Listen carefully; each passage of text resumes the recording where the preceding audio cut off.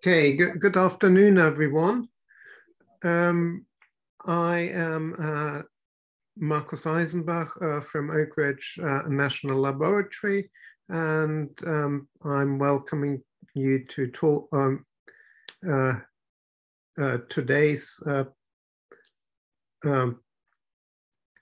workshop about first principles calculations of materials. I will give an introduction into density functional theory, overview of multiple scattering theory for solving density functional theory equations, and also methods to deal with disorder in these systems. And afterwards, Dr. Yang Wang will give an introduction into the use of the multiple scattering code that we have developed.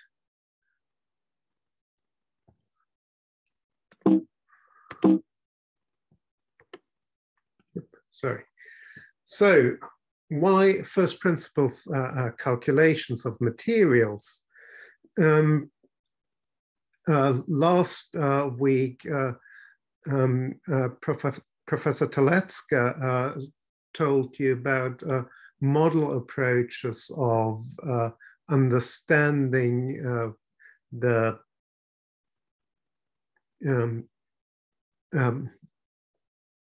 qualitative behavior of materials, what effect disorder has. But we are also interested in knowing what a specific material does. And all materials are made up of atoms, and the properties of a specific material or compound is determined by which chemical elements make it up and how they are arranged in space. So while the nuclei determine which element that there is, the most important properties for us in material science, condensed matter physics, and chemistry come from the electrons that move between the nuclei and basically form the glue that holds the chemical bonds together. And those are responsible for electric and magnetic properties. You see,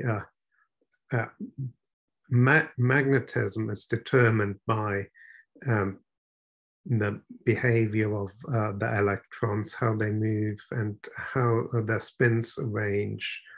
The color, which is actually, in the case of gold, for example, very, very interesting relativistic effect you can see. It is due to the relativistic motion of the electrons in these heavy elements like gold, or semiconductors where the actually defects play and impurities play a very important role in determining what the electric properties are that can be used to build transistors, and essentially the device you're watching this on now. So we want to solve the quantum mechanics of how these electrons move in the solid, and solve the Schrödinger equation of these electrons for real material. So how does the Schrödinger equation look like? I've put it up here.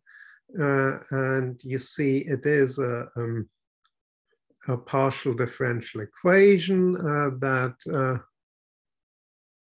okay. Let's see if I can have a point.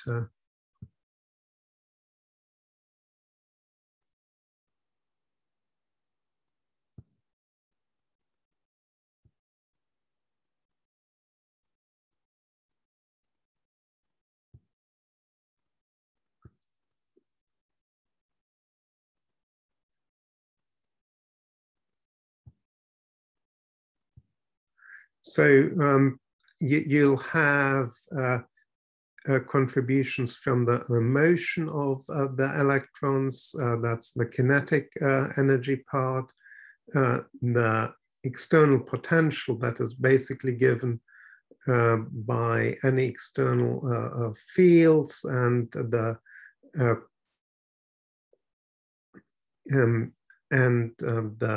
presence of the nuclei on the movement of the electrons, and then the electron-electron interaction. And as we'll see, this is actually what makes this whole problem really hard to do.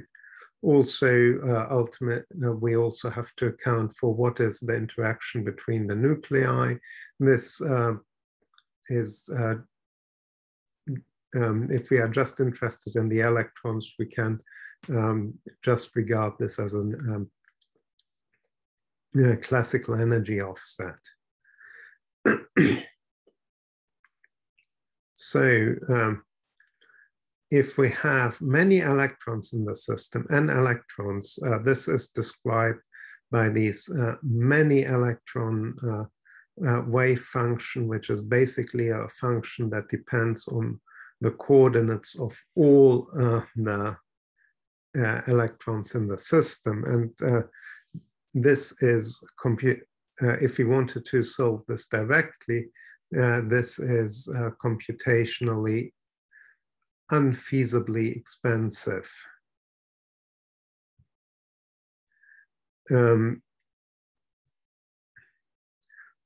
And just to illustrate why it is so expensive,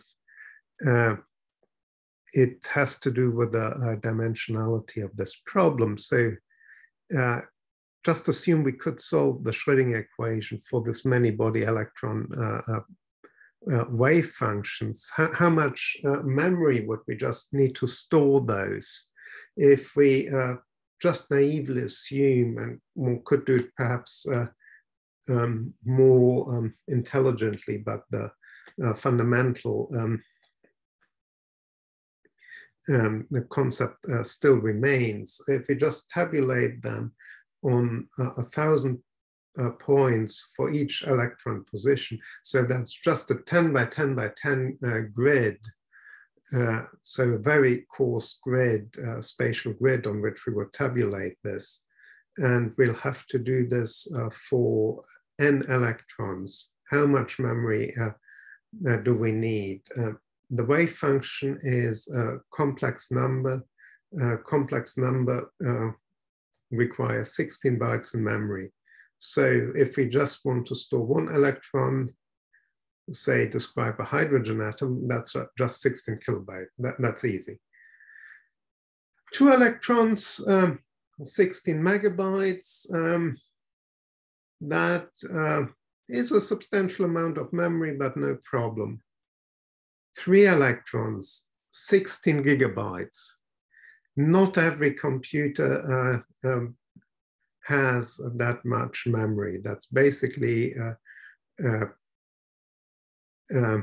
sort of the limit that you could do on a single computer. 4 electrons, and just that would just be beryllium atom, already would require 16 terabytes of memory. That's about sort of order of magnitude, one hard disk of memory. 6 electrons, single carbon electrons. So we're just looking at the electrons in a single atom. We are not doing any materials yet. that's 16 times 10 to the 18 byte. That's 1,000,000 hard disks. And in general, as you see, if we have n electrons, that amount of memory we need basically grows exponentially. And it's not only the memory, but also the computation, because, I mean, if you were to compute this, you would have to touch each memory location at least once. So also computationally, we know that the effort has to grow exponentially. So except for the very simplest molecules or atoms, it is totally unfeasible to directly solve the many-body Schrödinger equation.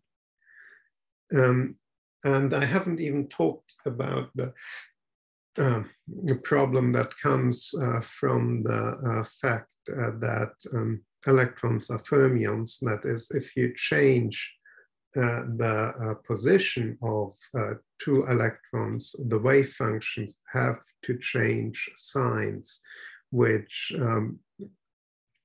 provides additional computational complexity.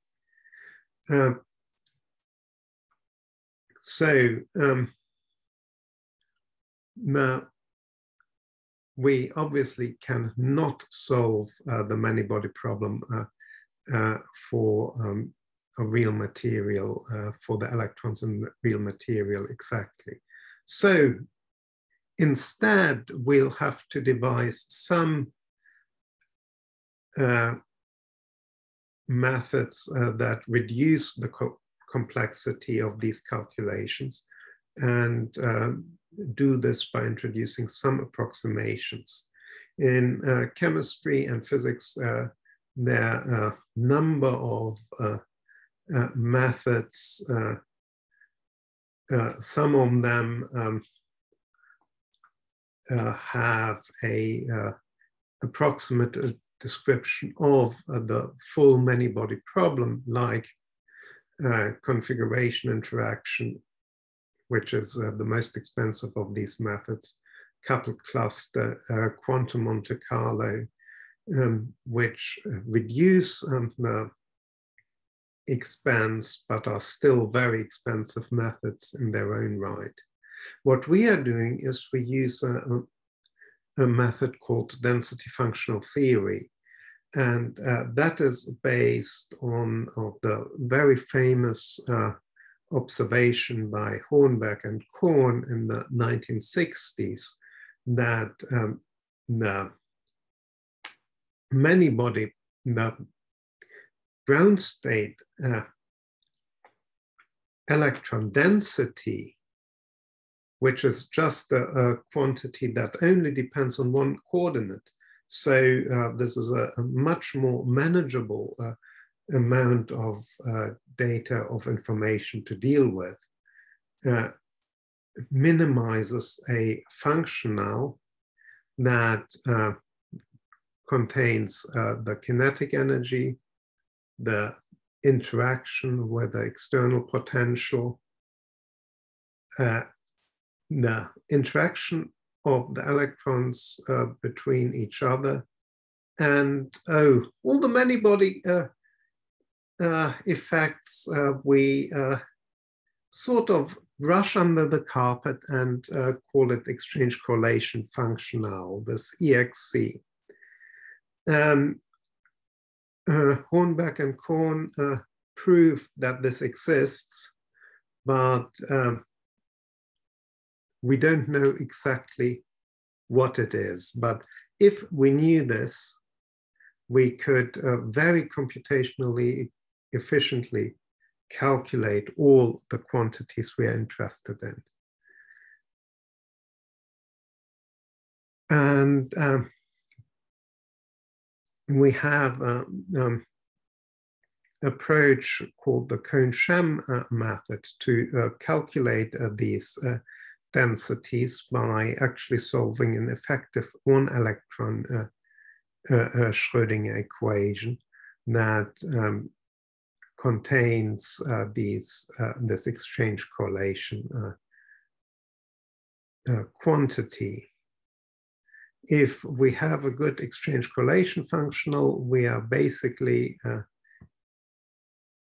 in business. And the way the calculation works is we start out with an initial guess for some effective potential or density, solve these Cohen-Schramm equations, and from those calculate new charge densities and check whether the new densities we get agree with our initial guess or not. We update the densities with the new information we have and repeat until we find the density that actually forms the fixed point of this operation, that is the charge density that corresponds to the electron ground state. The way we are doing this in the MUST method is multiple scattering theory is we solve this using a Green's function method. The Green's function basically is a kernel that solves a differential equation. In a sense, you can see it as formally being the inverse of the differential equation of the Hamiltonian. I'm, in the interest of time, not going into too much detail, but to find the density, what we'll need is basically to figure out how an electron scatters throughout the system and then returns to the place where it started from.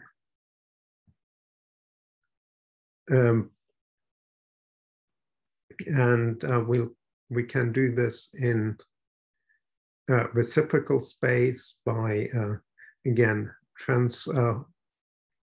transforming the multiple scattering, the R positions, into using a lattice Fourier transform and transforming it into the movement in the lattice. So important question we are interested in, and as you've seen last week, is there are very interesting things that happen if the system is disordered, if the system has not a perfectly periodic crystal. And it's very important for understanding real materials such as alloys, steel, bronze, brass, or semiconductors, as I said before. We are using two different approaches for dealing with disordered and complex systems. One is basically building a large cell where we randomly place the atoms so to make a computational representation of the actual disorder of atoms, and that is done using this locally self-consistent multiple scattering method, or as I'll show now, there is the coherent potential approximation where we average the effect of the probabilistic distribution of atoms. The idea here is that this scattering behavior of the electrons originated from a site occupied by an atom of type A or originating from an atom of type B through medium that is sort of the average of the placements of A and B atoms, has to give you the correct, basically the scattering behavior of a system that is averaged according to the concentration of these atoms. The other method is this locally self-consistent scattering method, and there the idea is that instead of considering all the possible scattering throughout the of the electron throughout the huge system, we cut the distance an electron is allowed to travel, and doing this we are able to get the computational effort of solving these Cohen-Sham equations down to something that only increases linearly with the number of atoms in the system. And with this, I'm ending. I'm happy to entertain a number of brief questions before Dr. Yang Wang will show you some examples of how these calculations are actually done in practice. Okay. Any question? Yeah, I had a question. Go ahead. Do you still have your presentation? Oh, yeah, sure. Sorry.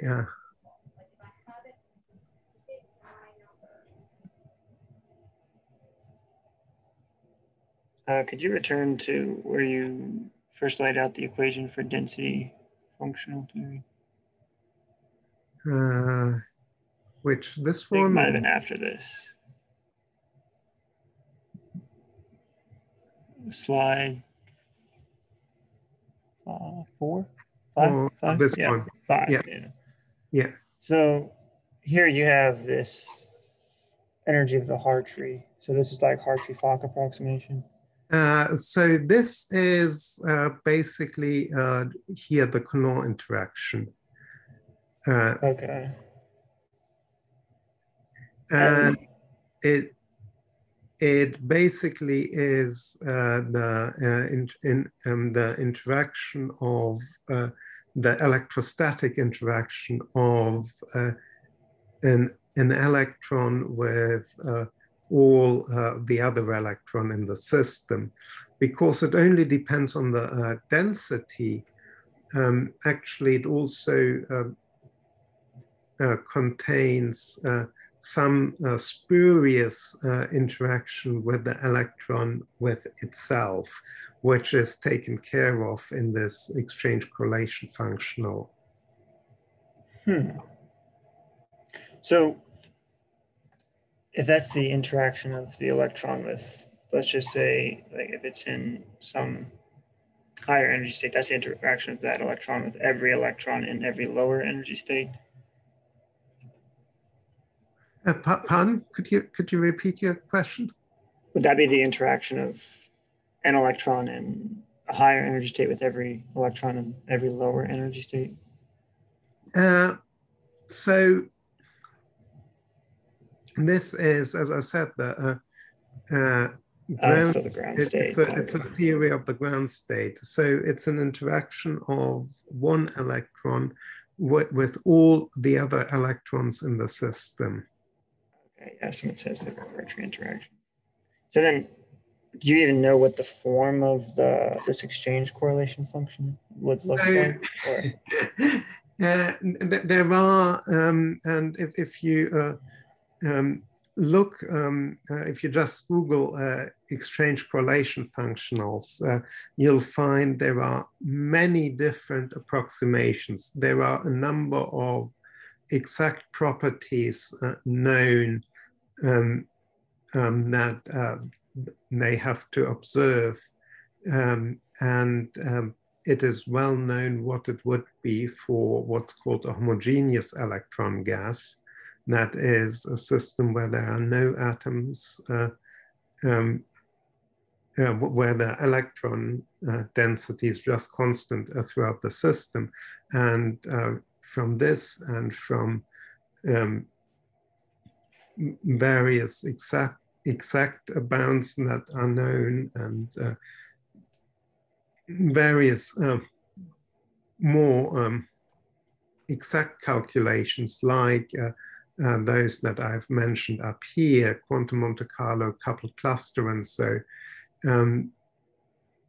people can develop and do develop better and better approximations for the for this exchange correlation functional, but the exact form is not known, and that while the Hornberg-Kohn theorem tells us this is actually an exact expression, given the fact that we don't know the exact form of the exchange correlation functional, it is an approximation to the real behavior of the electrons.